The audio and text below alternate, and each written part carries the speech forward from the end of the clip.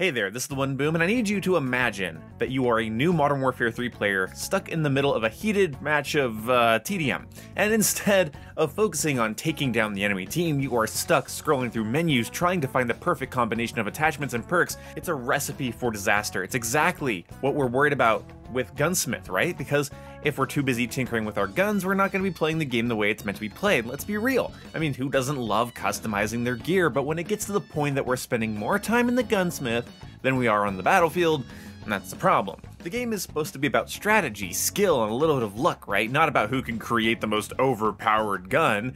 The Gunsmith system has the potential to take away from the core gameplay experience, and that's what's been such a problem with games like Modern Warfare 2 and Modern Warfare 3 and Vanguard and Cold War and MW 2019. Every game punishing you in various ways for picking attachments or having you pick too many attachments, having you in the menu for hours, not at one time, but throughout the life cycle of the game, in the menus for hours, customizing and tuning your weapons, and it just gets a bit tedious. So, going into Black Ops 6, we have a different issue. We have a bunch of attachments with zero cons. That works really well in a pick 10 system, but when it comes to Gunsmith, and specifically a Gunsmith that can have 8 attachments equipped, this could be an issue. A lot of people are looking at it as a good thing. The lack of cons being a good thing is it's a respectable conclusion to arrive at. But when you think about it a little further, how does this affect our weapons? So back in the day when we had attachments that were just net benefits to our guns, we also had guns that worked really well on their own because we had the option to run them without attachments.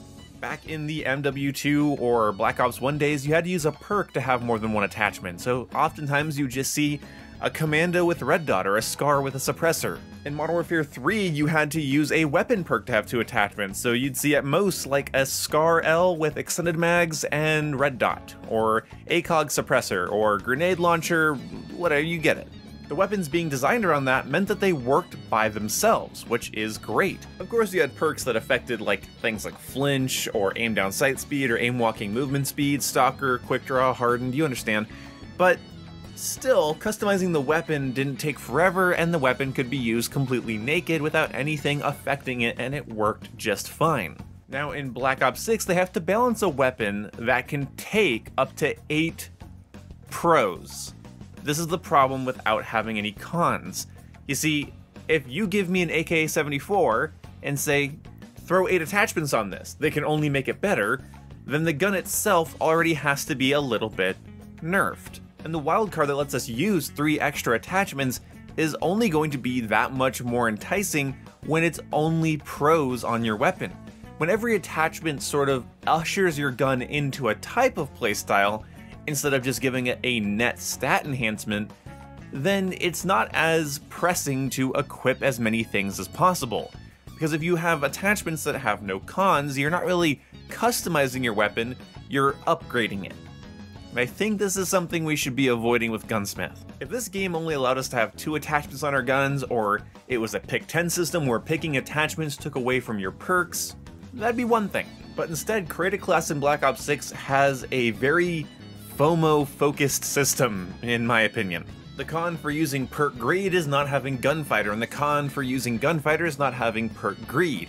The con of having the suppressor is not having a muzzle brake. The con of having the extended mag is not having the fast mag, and this is a very boring system that will lead us into just equipping the attachment that's best on that gun, and not even particularly best for our playstyle.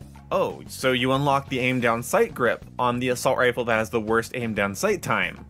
Well, I'm guessing I know what you're going to be equipping then. Probably not the sprint to fire one.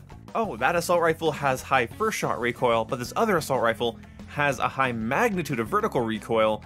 Well, I'm guessing you're going to use the vertical recoil muzzle brake on the high magnitude gun and the first shot recoil muzzle brake on the high first shot recoil gun. You see what I'm saying here? We're just going to equip the thing that's the best upgrade because there's no downside. We have an attachment here in Modern Warfare 3 that just got added called the Paracord Grip.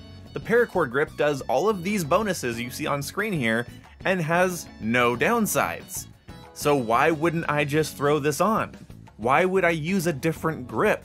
Like, obviously, if I need a different, set of stat changes, I'll probably use a different grip, but I can probably achieve the same thing that what the other grip's doing with a different barrel or muzzle brake, so it just kind of feels like I should always be running this foregrip. Then we also have a new suppressor called the Scratch 20, and the Scratch 20 only hurts your aim down sight speed by 1% and gives you aim firing stability, which is a very important stat, especially on the MW2 guns in this game. So it's kind of a no-brainer to use that suppressor, either that or the Shadow Strike suppressor that has no pros or cons, just does what suppressors do, keeps you off the minimap, which, by the way, is the default suppressor in Black Ops 6. A suppressor that keeps you off the minimap and does nothing else to your gun. What? I guess it's kind of cool. Hey, you want to run your gun more stealthy?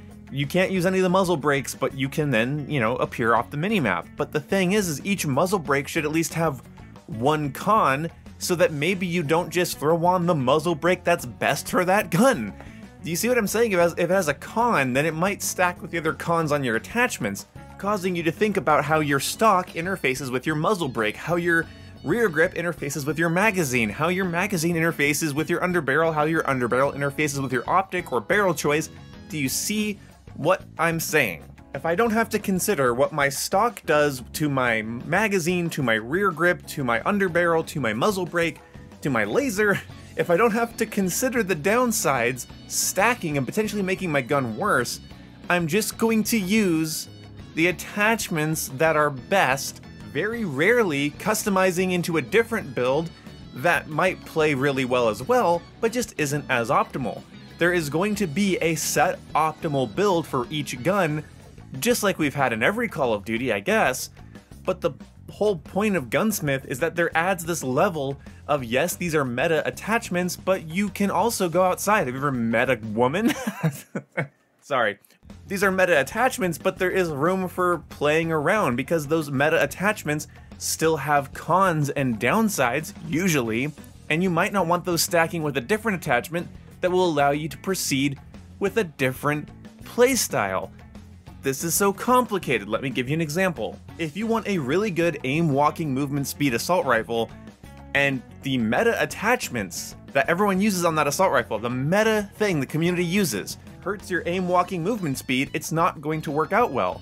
I just got done playing about 3 hours of ranked play, and the meta MCW doesn't really fit my playstyle because it doesn't help me strafe as fast as I want in gunfights. So I went a little bit off meta, balanced my pros and cons a little differently, and I ended up with an MCW that, at least for my very low bronze rank, shreds. Just one example. I'm not saying this is tried and true. I'm saying that sometimes the meta isn't going to interface with how you want the gun to play. Whereas in Black Ops 6, oh, you want the aim walking movement speed increase? Just use the stock that does that. Don't worry about what foregrip you use, or suppressor you use, or what red dot you use, or what laser you use, or what magazine you use, or underbarrel. Don't worry, doesn't matter, because you picked the aim walking movement stock, and now you just are gonna be aim walking moving faster. See what I'm saying? At this point, it's not even Gunsmith, it's just gun upgrade. You're just upgrading your gun, and eventually you're just gonna fall into using the upgrades that better align with that weapon's strengths or weaknesses. Now that I've been really negative, I am excited for this. I am actually excited for a system after playing MW 2019, Cold War, Vanguard, MW2, MW3. I am excited for a system that feels more like traditional COD attachments where you just add a bonus to your weapon. Because me telling you guys what the best builds are is just gonna be me showing you guys the best attachments for that gun, the best attachments for niche playstyles, and then video fucking over. So that is a little appealing to me, not because it's going to be easier to make the video, but because it's going to be a little bit more simplified and maybe a little less tedious to customize our weapons. So basically this video is me saying, I don't like this, I think it could be a problem. This is not how I would design Gunsmith, but I'm kind of excited to see how it plays out, and seeing how Treyarch handles it would be kind of interesting. It'd be interesting if certain attachments got certain cons on certain weapons, like maybe the aim walking movement speed stock on the XM4 is considered overpowered compared to an aim walking movement stock on the AK, so maybe the XM4 one will get a con that the AK one doesn't. I don't mind that. I don't hate the idea of Treyarch adding cons to attachments instead of nerfing guns. That could be interesting. Let me know what you guys think down in the comment section below. Am I making a good point here, or am I talking a bunch of bullshit? Tell me, I want to hear it. and I will see you when I see you.